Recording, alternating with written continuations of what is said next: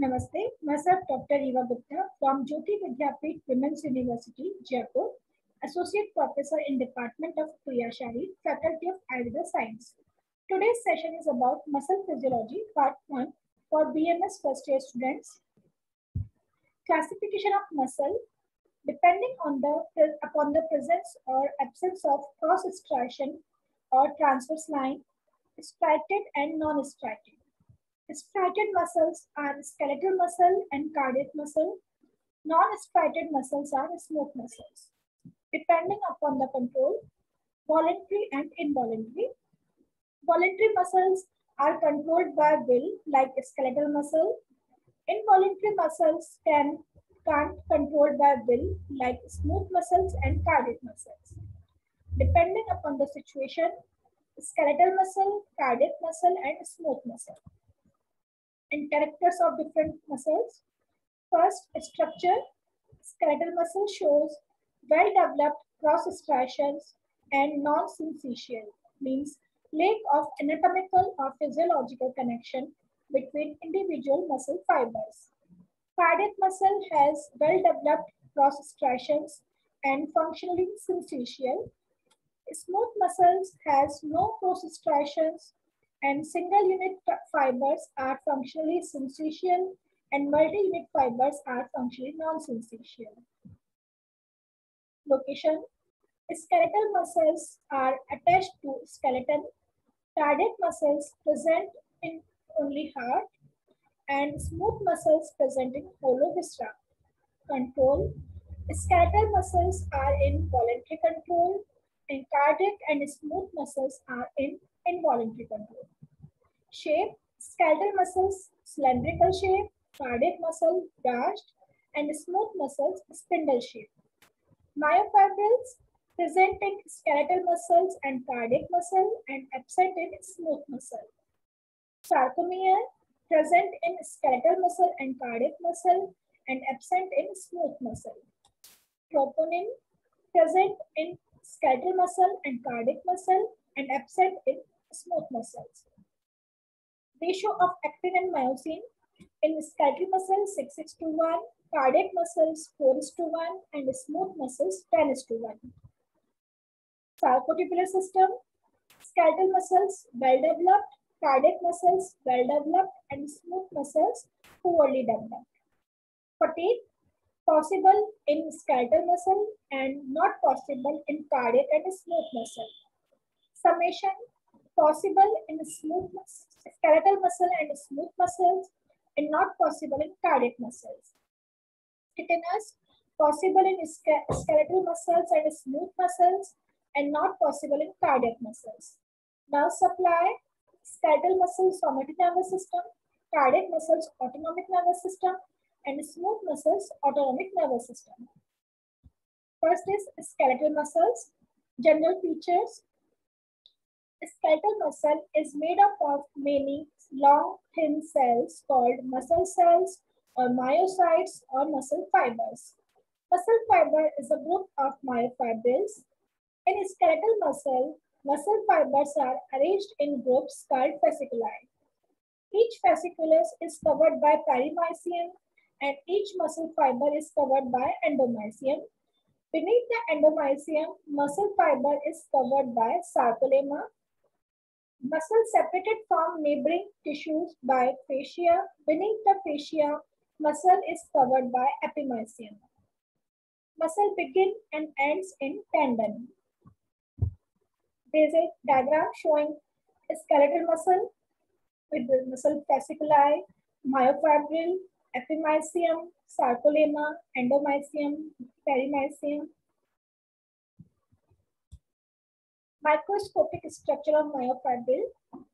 Each myofibril consists of a number of two alternating bands, which are also called the sections, segments, or discs.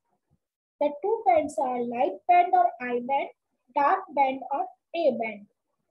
I band is divided into two portions by means of a narrow and dark line called Z-line or Z-disc. The portion between two Z line is called sarcomere. Sarcomere is the structural and functional unit of the skeletal muscle. It is also called the basic contractile unit of the muscle. In middle of A band, there is a light area called H zone. In the middle of H zone, there is a line called M line. So there is a diagram showing myofibril with Z line, M line, thin filament, thick filament, and sarcomere. Another diagram showing I band, A band, M line, Z disc, H zone, thin filament, thick filament, and muscle fiber. Sarcomere consists of many thread-like structures called myofilaments, which are of two types, actin filaments and myosin filaments. First is actin filaments. These are thin filaments and extended from either side of the Z line across Z lines, run across I band and enter into a band up to the H zone. Actin filaments are formed by actin, tropomyosin, and troponin proteins. Each actin molecule is called F-actin, and it is the polymer of a small protein known as G protein. Each F-actin has an active site to which the myosin had attached.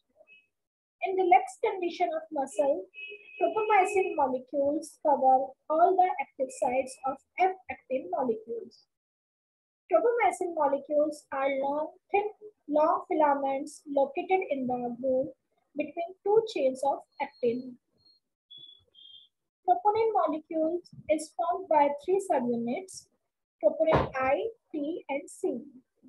Troponin I attached to F-actin and inhibits the interaction of myosin with actin.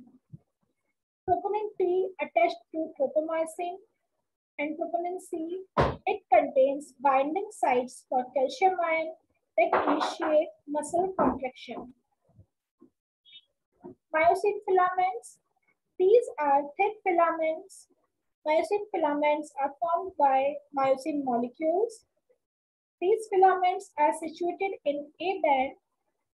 Transverse section through A band shows that each myosin filament is surrounded by 6 actin filaments in a regular hexagonal manner.